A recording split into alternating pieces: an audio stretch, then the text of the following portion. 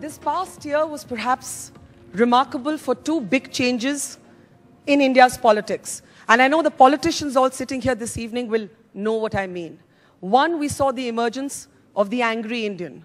Like never before, you had people, especially urbanites, who had traditionally been not very engaged with politics, not just displaying their anger, but coming out on the streets.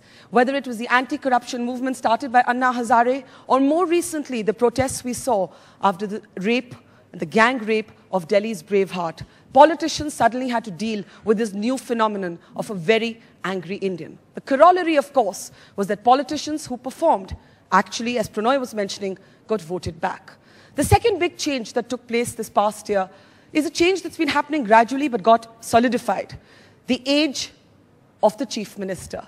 The age where power has actually been moving outwards from Delhi to the states. So much so that it is now believed that at least in one of the major political parties, a chief minister could be prime minister. What about the other political party? Those are some of the things we're going to talk about this evening. First, I'd like to call on stage somebody who's had many challenges this year, but remains one of the Congress's most successful chief ministers, Sheila Dikshit, Delhi Chief Minister. May I invite you on stage, ma'am?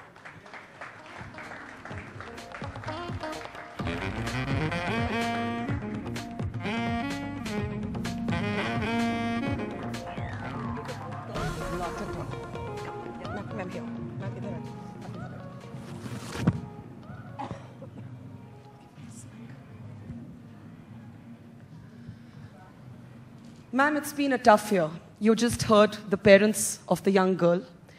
It's been a year in which you, among all other politicians, have been pressurized to be accountable to your people. Not just the ones who vote for you, but even the ones who don't vote for you, the citizens.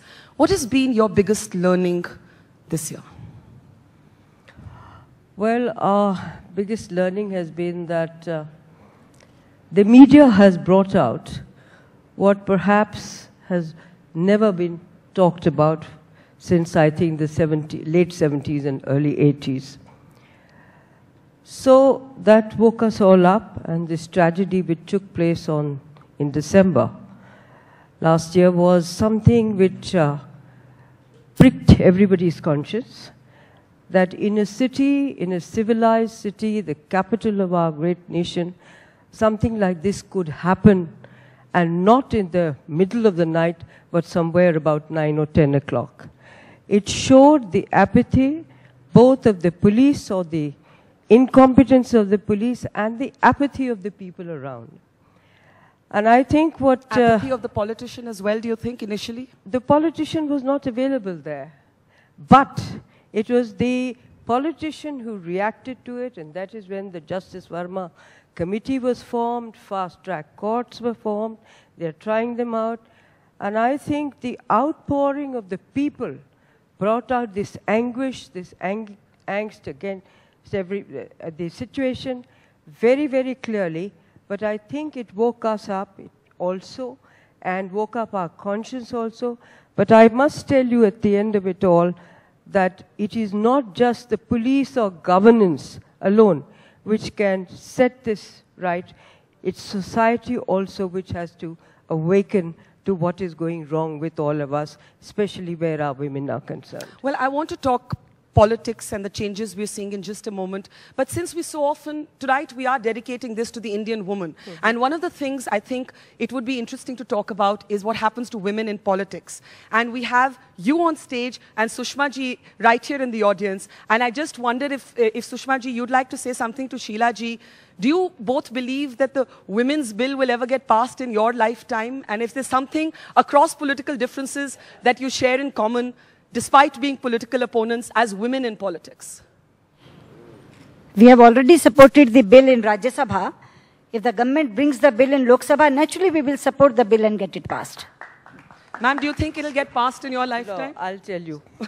When there is a will, Sushma ji, there is a way. Yes. We brought you bring the bill, not the will. Will is there. Bring the bill. I'm not so sure.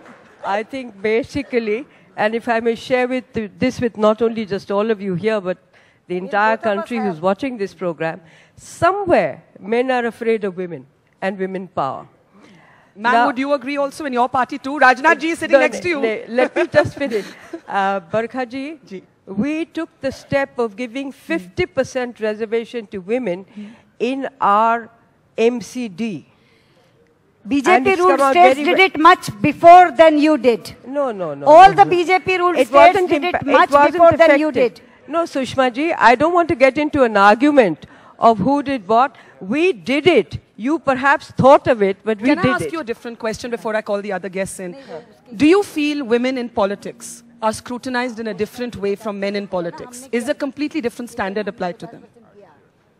In the beginning, yes, but eventually I think the gender does not remain important. It's the kind of work you do, the kind of delivery you have, and the way people look at you. I think a time So it does evens come out. that when gender is not the issue.